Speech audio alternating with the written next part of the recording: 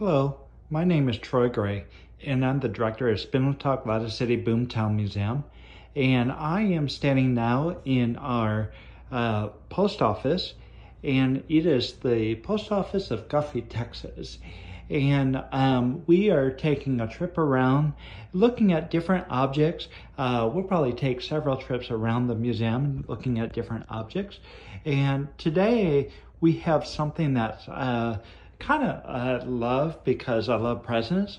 But we'll start here, and this isn't really the first one I'm going to tell you. I guess we're going to show two. But this is over the mail window. And of course, it shows the president of the time in 1901, which is William McKinley. Of course, they found the oil in January of 1901. You can see here that he was first elected in 1896. And he went through a second election in 1900 and defeated. But they found the oil in January 1901. I couldn't find any speeches that William McKinley made about the oil that they found here. But kind of coincidentally, in September of 1901, William McKinley becomes the third president assassinated. Of course, this happened in Buffalo, New York.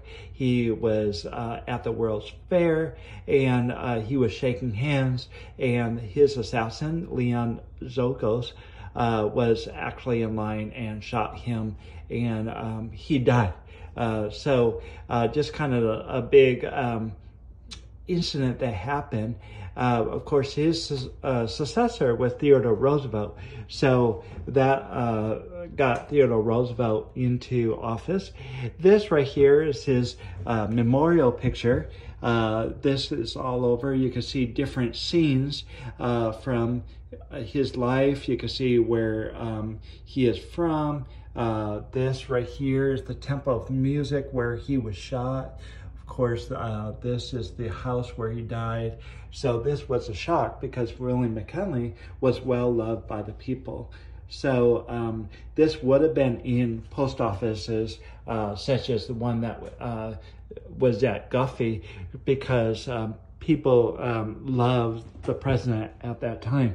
So I'm just going to tell you that we have opened up the art exhibit at Gladys City. It is in the Caroline Room, so after you pay your admission, you could go in there. You can see the art. There's actually 3 pieces of art that is up for silent auction, so you can put in there your bids. There's a form to fill out, and then on September 26th, we will have the closing ceremony for that exhibit.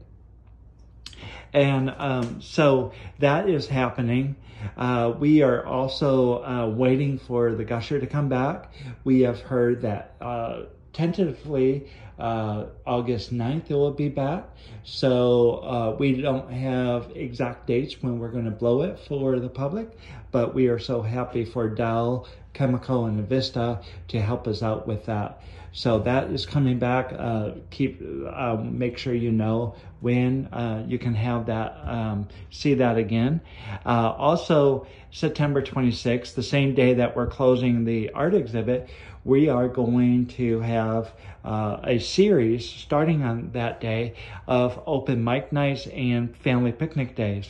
So you can bring your family out here. If you have a talent, you could get up on stage and do that talent. And it should be just a really great time. Of course, they did this back then. You know, artists and entertainers did this out in public. So that's kind of what we're reenacting.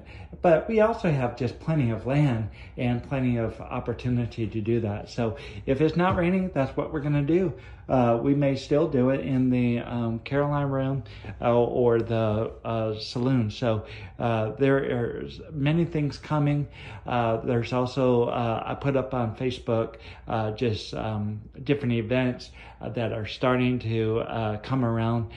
So a lot of our usual events, but it's also new events. So look forward to that. Anyway, I hope you enjoyed my talk today about the William McKinley and his assassination and why we have a memorial picture. And I will see you next week.